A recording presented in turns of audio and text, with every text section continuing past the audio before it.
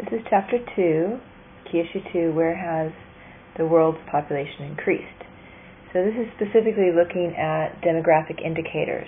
So there's natural increase rate, fertility, and mortality. So the learning goal would be that students will be able to define each of the demographic indicators in this section, understand the typical demographic patterns of these demographic indicators for MDCs and LDCs, and then be able to use them to predict the regional location of a country that has those demographic indicators.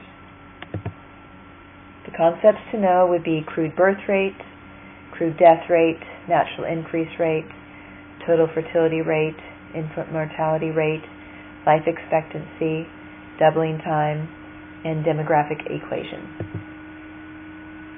So the crude birth rate is the total number of live births in a year for every 1,000 people alive in a society.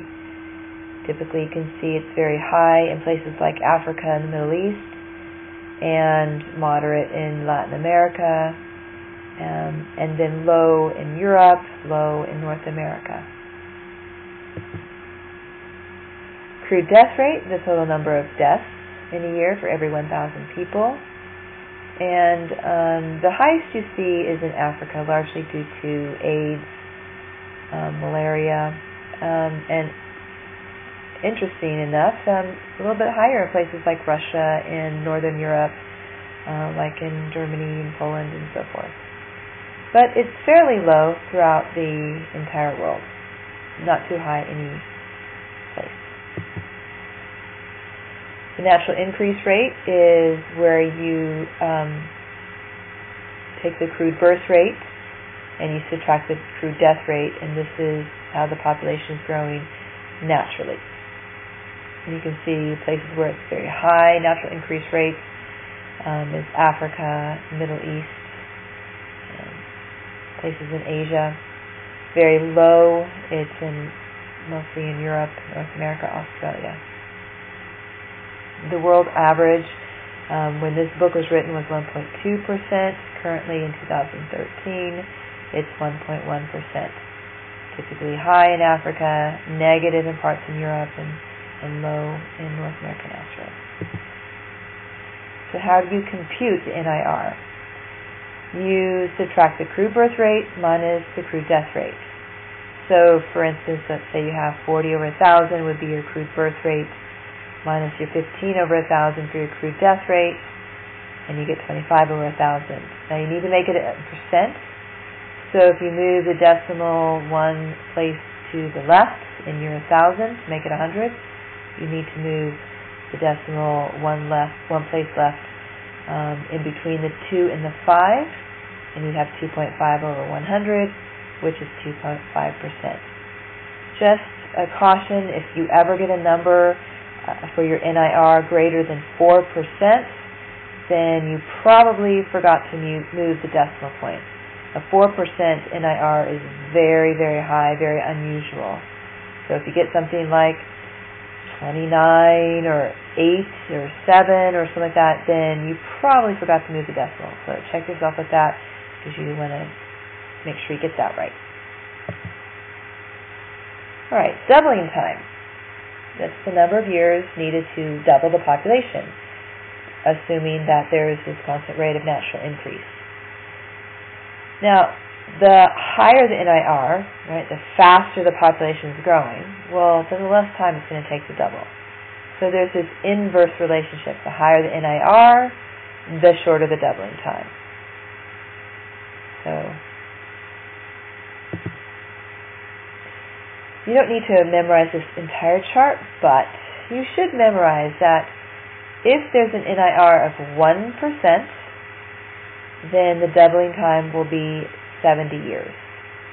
And then if given an NIR of a greater, higher number, like 2%, you'll know that the doubling time will be less than 70. And given a number, an NIR less than 1%, you know that the doubling time will be higher because it's growing slower, so it'll take longer for the population to double. Total fertility rate is the average number of children a woman would have during her childbearing years. And this is used to measure the crude birth rate. At the writing of this book, 2.7% TFR was the worldwide average. It's now 2.4. And at the writing of this book, it was 6 in Africa, but currently it's more about 4.5. Replacement fertility is where two people, a mom and a dad, have two kids. When the mom and dad die, the two kids grow up and replace the parents. So this will achieve zero population growth because two people are having two kids and they are basically replacing them. So the population, if you have a total fertility rate of 2, then the population will achieve zero population growth rate. The reason why it's 2.1 is that not all kids grow up and die of old age. Sometimes kids you have accidents or die from death or from from diseases. So that's why the 2.1. But if you remember, two people replace their parents, then that will be good enough. Infant mortality rate is the number of infant deaths. Those are babies 1 year old and younger. Infant deaths per 1,000 live births. So an infant has to be born alive and then it will die within the first year. Now, this reflects the country's healthcare system, how well a country takes care of its babies. You see infant mortality rate tends to be high in places like Africa, in Asia, Middle East, parts of Latin America, and it tends to be much lower in places like Europe, North America, and Australia. Life expectancy, the average number of years a person is expected to live from birth. And we typically see high numbers, higher than 70 in Western Europe, North America, Australia, and then very low numbers in places like Africa. So the demographic equation is the total population growth in a country when you take into account what's happening naturally, the natural increase rate, births minus death, but then plus you add what's happening as far as migration. So people entering the country in migration, those are immigrants with an I, and minus people who are leaving the country, out migration, and that is immigrant with an E, as in like exit. So the total population growth, including natural increase rate and net migration, people coming and leaving the country, that will be the demographic equation. Now there's some trends. Typically, MDCs have a low crude birth rate, low natural increase rate, low total fertility rate, and high life expectancy. In the opposite, LDCs tend to have a high crude birth rate, a high natural increase rate, and a high total fertility rate, but a low life expectancy.